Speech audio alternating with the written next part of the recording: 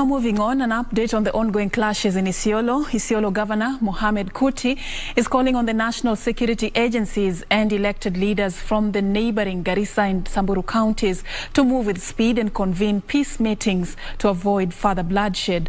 This call coming following fresh clashes between pastoralist communities from Isiolo South with their counterparts from Ladgera in Garissa County.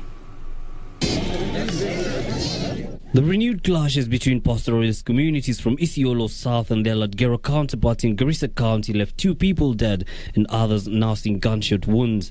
Isiolo governor are now calling for peace talks to tone down the animosity. Viongozi lazima sasa tuamuke na tuanze kutafutana, viongozi ya Garissa, viongozi wa Isiolo na viongozi wa Samburu.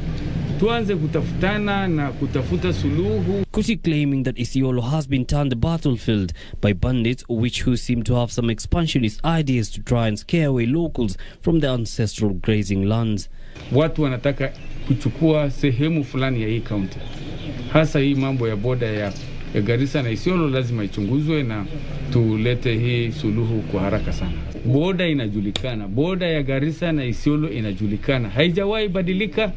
Ni provincial border.